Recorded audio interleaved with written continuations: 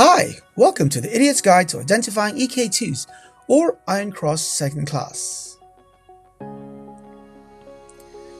So, you've bought or are planning to buy your first or nth Iron Cross.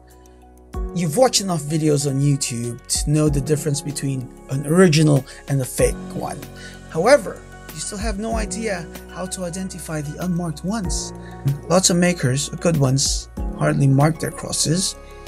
So you spend hours researching, or not, asking experts, joining and looking at forums, groups, etc.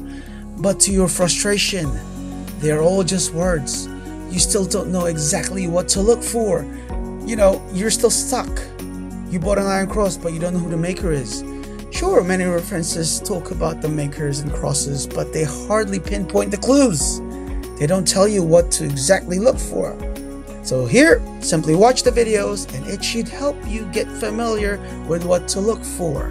Alright? Again, these videos are only basic features of the Iron Cross, but it will be a good start for you. After you watch one particular video, we would like you to be able to walk away and say, that's a Godet, that's a Doimer, that's a Deschler. Little features, little clues, but it will help you be able to identify what cross you're looking at. Alright, saves you some money, makes you fall in love with the hobby, and makes you feel like a genius, like our man right here, just pointing at the light bulb. Alright, so please subscribe, like, share, watch, and just continue spreading the love. We appreciate all your support, and if you guys have any suggestions or if you want to see any other makers, let me know in the comments below and we'll get to them as soon as we can.